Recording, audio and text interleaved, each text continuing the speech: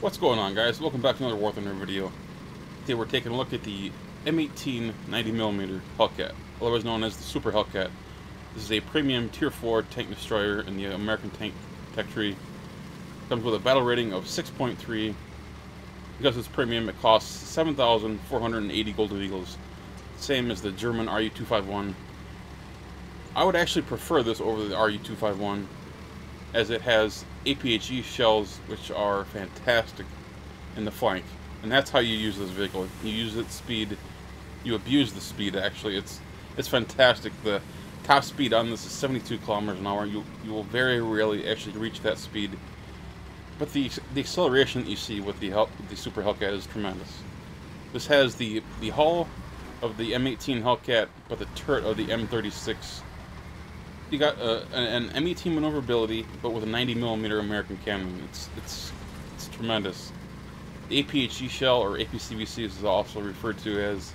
It's tremendous. It's got good penetration, but because it's not great, so you have to use its speed and you have to flank your enemies.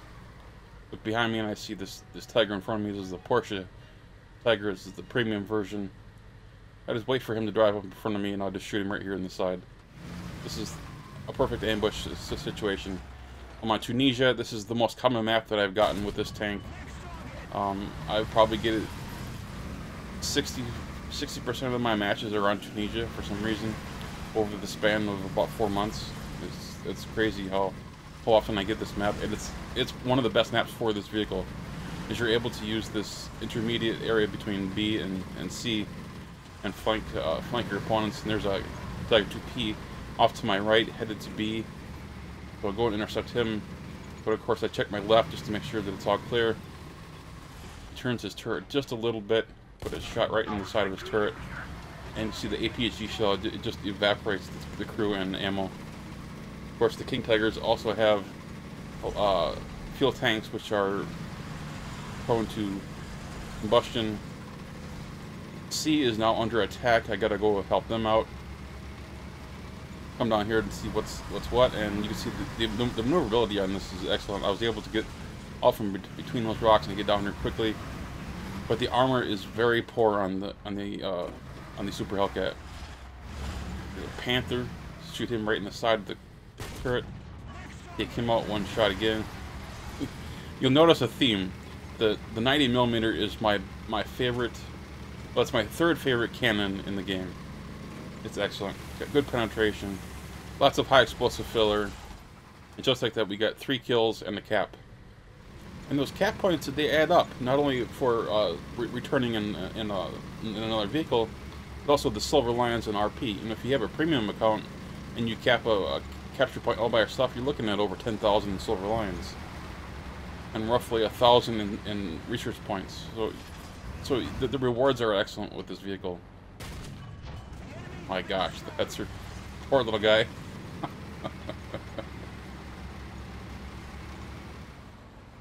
The binoculars work really well too. They have a good zoom, and so does the scope. I'm really happy with the zoom on this vehicle. You see a Panther here in this opening, but I can't get a great visual because of this bush. Pull out in front of him, pull out in front of the bush, and went right through the side of the Panther. Like, no problem whatsoever with this 90mm. It's excellent for anything under a Tiger 2. A Tiger 2 is a little bit more difficult, as you'll see here in a little bit.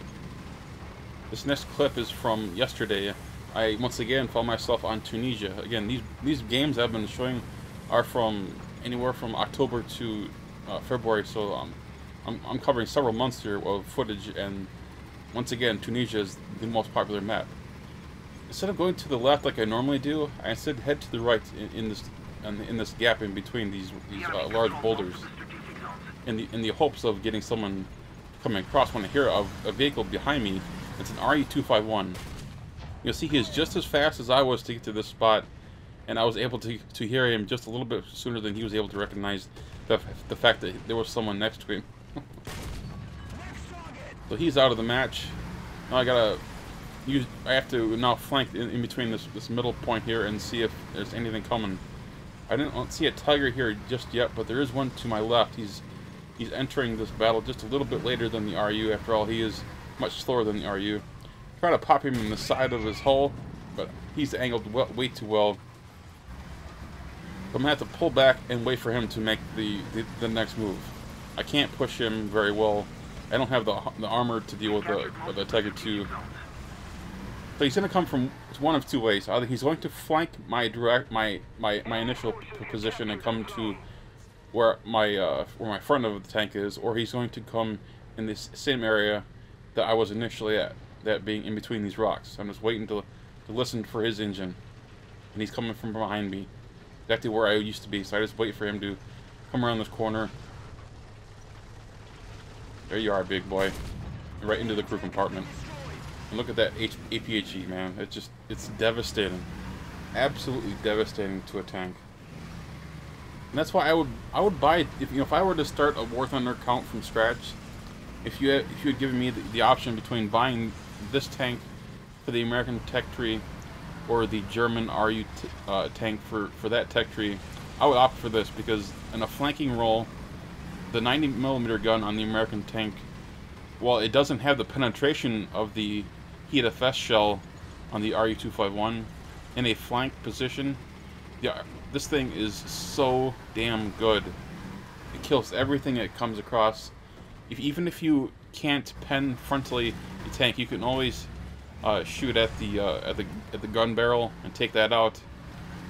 With an RU-251, because of the way that the 90mm HEATFS works, it's rather inefficient at killing more than 1 or 2 crew members at a time. I do recommend bringing APCR with the Super Hellcat, as the regular APHE shell does not have excellent penetration value for dealing with it, say something like a King Tiger or a Jag Tiger. That's why you absolutely have to flank those if at all possible, and use the APCR as a last resort. You may have seen that I marked up the map. That's where I saw a T-44, and I let my teammates go after him instead. I have a pretty good force of allies at Charlie, so if at all possible, they're going to encounter him long before I will anyway. And so I just let them deal with him, and you can see he's getting marked right now, so they've already encountered him. And here in just a second, there's going to be a shot that rings out from up above this little plateau. I'm going to mark that on the map, and I'm going to go in pursuit of whatever is up there. At the time, of course, I didn't know what was up here, but I would later realize that there was an IS-3 up here. So I'm in a 6.3 tank going up against a 7.3 tank, so this is quite an up tier. But it's definitely workable with the APHE shell that you get with the Super Hellcat, as long as you flank it. But the IS-3 isn't alone. There's a French AMX 50 over here that's going to pop out from the right here, just behind this rock. Thankfully he doesn't see me. I just get the top of his tank turret. Once again, APHE rips apart the last few crew members that he's got. I hear a tank engine up here. I wasn't sure if it was the enemy tank or my friendly, so I just go ahead and pushed up over this hill to see what it is. After all, there's a little bit of a rock here to protect me, and that's when I realized it's the IS-3. It's a very dangerous tank, but with the Super Hellcat in a flank position, it just doesn't stand a chance. That would be my last kill on that battle. We would just continue to mop up the last remaining people that were in the spawn. So that begs the question, what is the weakness of this vehicle? That's the armor, quite simply. The turret is 76mm of frontal armor. The hull has 12.7mm of armor.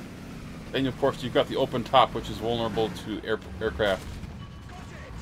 Nice try, mister. And this is where we find the weakness. There's a TA up above, just raining down hell on me. I'm down to 2 crew members. My gun breech is out. My transmission is yellow, so it's not running efficiently. Got almost a 30-second repair. And again, this is one of the weaknesses of this vehicle. It's just like the M18, just like the M36. I wish War Thunder would have some sort of an add-on armor piece, a roof actually, even if it's just a thin piece of roof that you could put on, similar to what we've had with the Sherman Firefly, for example, where You can add on additional plates of armor on the front. Well, instead, put a roof on this thing. That would really help add to the survivability of the Super Hellcat, as well as the M18, the M36. And of course, it would give us all something else to grind on those vehicles. Of course, with the Super Hellcat, that would be a free modification. It's a premium. We got 5 seconds to go. Come on, let's go. Come on. And we're off. And we're not. 47 more seconds. Let's go, boys. Oh. Sometimes this tank is a pain in the ass to play. And I think this match pretty well illustrates that frustration that you feel every once in a while. There's really nothing you can do. I mean, my transmission is out, and now everything is out. Everyone's dead. Good job. Now, before I wrap up today's video, I want to say that this battle rating is excellent for this vehicle. For aircraft support, you've got the P-51H, as well as a number of P-47s and P-51s. You have an excellent array of fighters at your disposal for either ground attack or for air superiority. You can very easily get your revenge against enemy aircraft, or you can bomb tanks left and right. Now, as far as ground vehicles at this BR, you of course have the 6.3 battle rating M26 Pershing. You've also got the M36 tank destroyer. You've got the Jumbo Sherman with the 76mm gun at 5.7. Then at 6.0, you've also got the Walker Bulldog. Very similar to the Super Hellcat, the Walker Bulldog has excellent maneuverability, but it doesn't have the APHE shells. So depending on your state of upgrades, you could have either APCR or even APDS shells at your disposal, both of which are fairly good. APDS is definitely better. What I usually do is I take out either the Pershing or the Super Hellcat as my first tank. It just depends on the map that I get.